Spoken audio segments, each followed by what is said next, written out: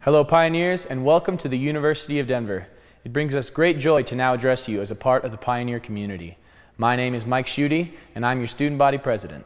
And I'm Katrina Yoshida, and I'm your Student Body Vice President for the 2013-2014 school year. It's an exciting time to be a Pioneer as we're celebrating a milestone achievement of 150 years as a great private university dedicated to the public good. You're entering a university steeped with history. In 1864, John Evans, after which Evans Avenue and Mount Evans are named, founded the Colorado Seminary to help develop the young city of Denver. In 1880, our school was renamed the University of Denver, and 10 years later, the campus moved from downtown to its current location, where you will spend some of the best years of your life. The story of the University of Denver is now a part of your story, and it's a story we want to celebrate.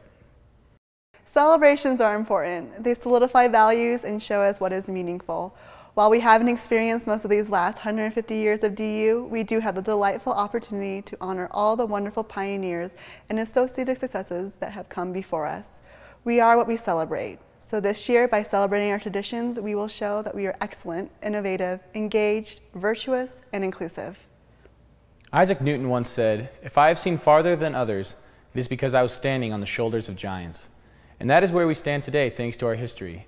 We have an unbelievable foundation of community, learning, and scholarship that allows us to reach greater heights of achievement, not in spite of our predecessors, but because of them. A home is built in simple steps, brick by brick, and each of these bricks laid is vital for the strength of the home.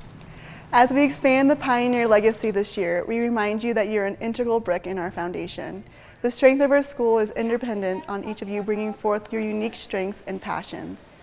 After 150 years of excellence, I ask you this: how will your time here at the University of Denver affect the next 150?